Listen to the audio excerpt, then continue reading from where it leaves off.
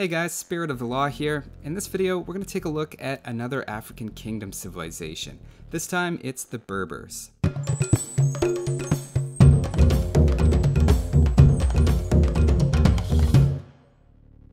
They have some versatile cavalry with a top-tier night rush, a couple of options for camels, and even a cavalry version of the skirmisher. They're especially good team players with both a team unit and a unique tech that benefits all of your allies. The Berbers are basically the rich kid everybody invites to their birthday because they give you a good present.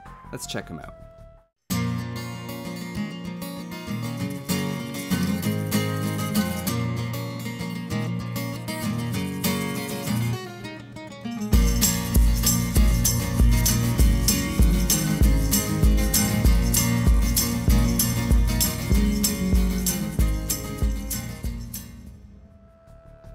We'll start things off by taking a look at their team bonus, the Genitour. I've looked at them more in depth in their own video recently, but basically they're a higher HP and faster version of the Elite Skirmisher that performs a bit worse in the Castle Age and better in the Imperial Age. The cost is higher, but even when that's factored in, they're an excellent choice in the late game when population limits count, especially if you have bloodlines.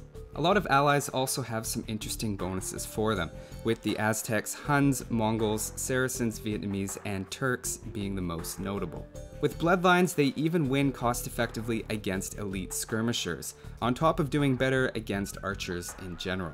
The main downside is their longer list of counters, so you'll want to keep them protected with other units in front.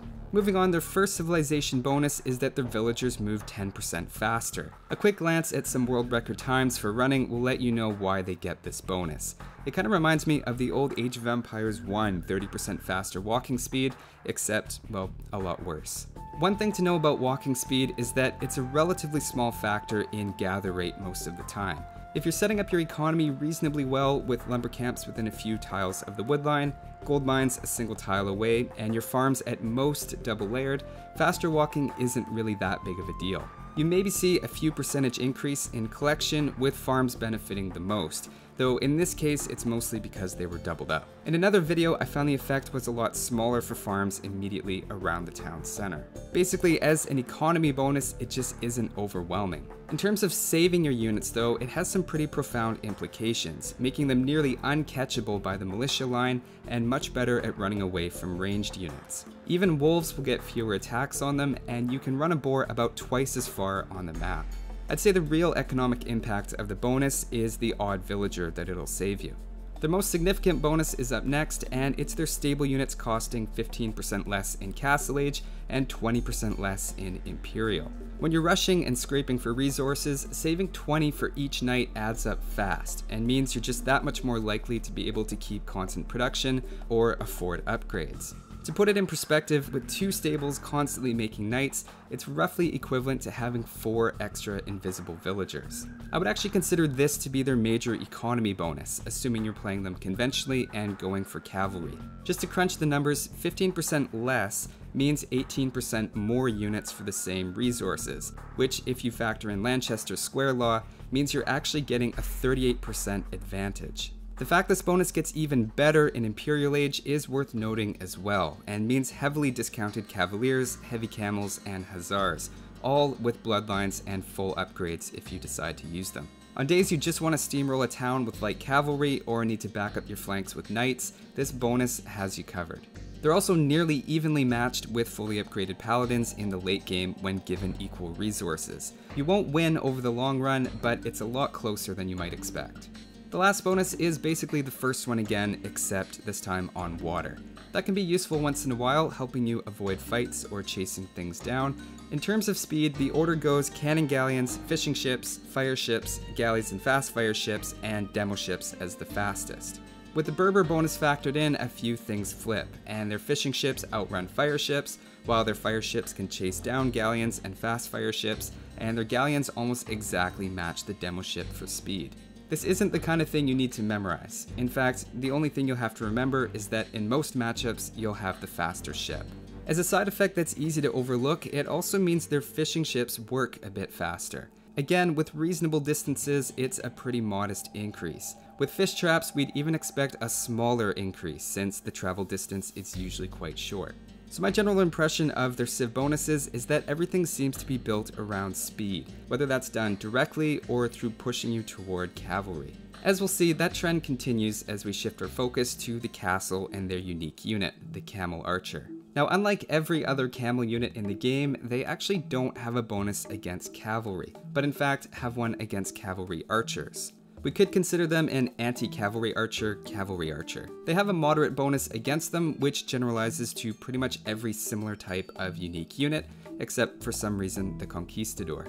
Now that's not to say their bonus damage should completely dictate when to use them. In fact, the Genitour has an even larger bonus and would be my first choice against cavalry archer armies. I think it's better to look at the Camel Archer as a strong standalone unit. In fact, I've secretly had a crush on them since my thumb ring video, where they outperformed every other archer unit in terms of damage output. Testing them again along with some other hard-hitting ranged units, it still holds up really well. With Castle Age upgrades, they're right up there with the best, which is especially notable considering they cost significantly less than their closest competition. If we look at them in the post-Imperial stage against a low Pierce Armor target, they fall behind the Magrahi and Mameluke. They're not quite as impressive, especially with the Magrahi's anti-siege bonus factored in, but Camel Archers should be considered very good value for the gold spent. If you're making use of their anti-cavalry archer bonus as well, it's just going to be that much better. But an argument can be made that even if that were taken away entirely, they'd still be a solid unit. That's also comparing them to some of the best unique units. If we compare them to the other Berber options, it's by far the hardest hitting of their mounted archers. Now, putting their high damage output aside, they're notable for also being able to take quite a bit. One thing you normally have to watch out for with cavalry archer unique units is how much bonus damage they take. There's normally significant damage from skirmishers, camels, and especially pikes. Camel archers take some of that, but it's nowhere near the same level. In fact, as a general rule, it's roughly half as much across the board. That makes them not only one of the hardest hitting cavalry archers, but also the most likely to survive against the normal counter units. A few other miscellaneous things to note are that they're quite fast and even outpace quite a few other cavalry units. The fact they're camels also has the interesting implication of 5 bonus damage against buildings if they have an Indian ally, though it doesn't work against castles and basically stops working against all buildings once the enemy has masonry. The creation time is also quite fast, especially when helped out by one of their unique techs. They're much faster than Magrahi and Conquistadors, for example, though they're not as fast as the infantry unique units.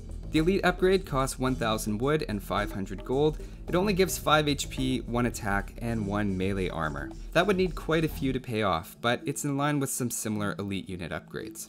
They also have a nice short delay on their attacks, like the Magrahi, which makes them easy to micro and in general fun to use. Another hidden quality is that their accuracy is nearly perfect, even in the Castle Age. Thumb ring is still important for about an 18% faster firing rate, but it's not as important as it would be for, say, a cavalry archer, which in the Castle Age is lucky to hit 3 times out of 4. Also, did I mention that they regenerate health? I think we should talk about their unique techs. The first one we'll look at regenerates health for all camel units. It turns out though it's at a pretty slow rate. In fact, it's just 1/10 of the healing rate of a monk, and significantly slower than a Viking similar bonus for their berserks. Over a few minutes though, it can add up. For example, with an army of 40 injured units, that ends up being the same healing rate as bringing along 4 monks, or 8 missionaries. Keep in mind the tech applies to both the Camel Archer and the camel line at the stable. Those camels at the stable are also extra cheap as well. There was a well-known bug when the expansion first came out that this technology affected all camels, including both allies and enemies. In case you're wondering, that has been fixed and now it's just your own camels that benefit, so you don't have to worry about that. Speaking of unique techs that help your allies, their Castle Age unique tech is that the whole team's castles work 25% faster, including your own. That applies to both units and techs. Now this is by far my favorite tech in the game, because I always felt like spies took way too long to research. Besides being nice for helping your allies create their unique units, this is also going to help trebuchet production. That can have a surprisingly large impact on a game.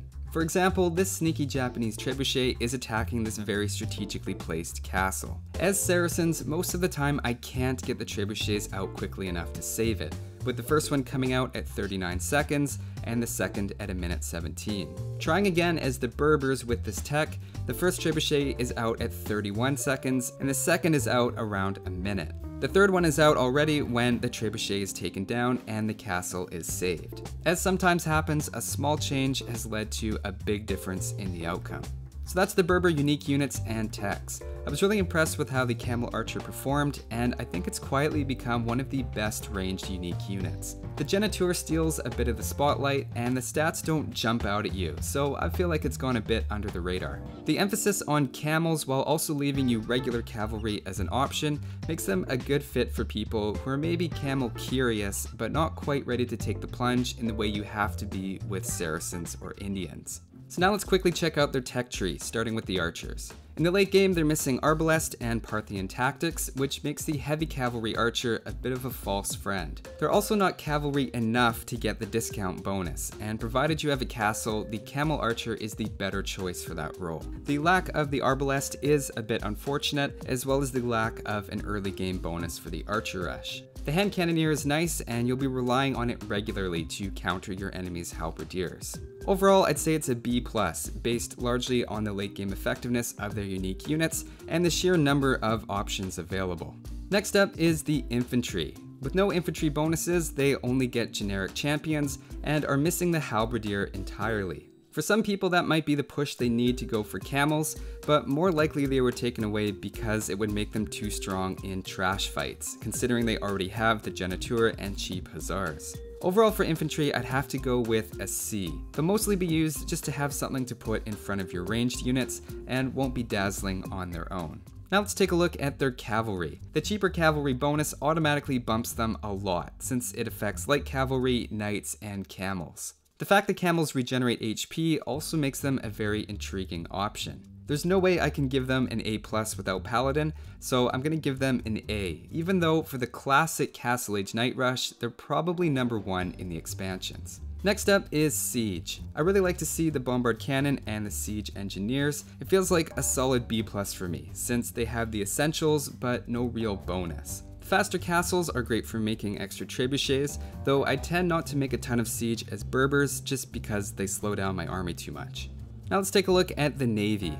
It hurts the late game not having shipwright, but to be fair, you have access to everything else, including heated shot. The extra speed bonus is interesting since it lets you avoid unfavorable fights, but at the end of the day, being good at running away doesn't make you top tier. The lack of a strong early wood bonus and shipwright in the late game make them feel like a B overall. They'll do alright for themselves, but compared to other naval civilizations, they kinda get blown out of the water. Taking a quick look at the monks, missing the extra HP is a little rough, and block printing is normally a pretty useful one to get as well. Redemption is a necessity and it's there, along with illumination. I'm gonna give them a B for monks. A gold bonus would do a lot to help them out here, but they are respectable. Moving on to defenses, the university is missing a few important late game techs like architecture, keep, and bombard tower. I like the idea of the Genitour, hand cannoneer, and camel line as defensive counter units, though it's unfortunate they don't have the halberdier. Considering the missing university techs, I'd have to give them a B- for defenses. Now let's take a look at the economy. We can sort of consider the extra walking rate to be a bonus here. The cheaper stable units certainly gives them the appearance of an incredibly strong economy during night rushes, which is definitely a strategy to consider. The only economic upgrade missing is two-man saw, which is only a 10% boost at a time in the game when wood usually isn't a big issue. Overall, I'd give them a B for economy unless you're going for a night rush, in which case it's an A+. With knights, it's basically the Slav and Turk economy bonuses rolled into one, which is hard to overstate. So just to wrap up with a few gameplay thoughts, first of all, considering that as a whole, Age of Empires players are probably most comfortable with the fast castle night rush strategy, Berbers are going to be a civilization that a lot of people will find they can use quite well the first time. That cavalry strength continues throughout the game right up to the point you'd normally be making paladins, and your late game rating potential will usually rely on discounted cavaliers, hussars, and camels instead. Now, people who play the base game primarily are often in the habit of avoiding camels as the bulk of their army, but it's important to be open-minded about using them more in the expansions, where they take a fraction of the bonus damage they used to from defensive buildings. The Genitour can also be useful for raiding, though it's not quite as good at that because of its low attack. I see it as a stronger version of the skirmisher against archers, but much weaker against pikemen unless you're investing a lot of attention into micro. Either way, it never hurts to have the extra option, and even if you don't use them, odds are at least one of your allies will in every game. Speaking of team games, I find they generally play best online as the pocket player, with easily a top 3 Night Rush and still one of the best stables in early Imperial Age. They also have a knack of easily handling some of the traditional power civilizations, like the Huns, Franks, and Mongols, which in itself can also be a big asset to the team. But those are my thoughts. I'd be happy to hear your experience with them as well. Thanks for watching, guys, and I'll see you next time.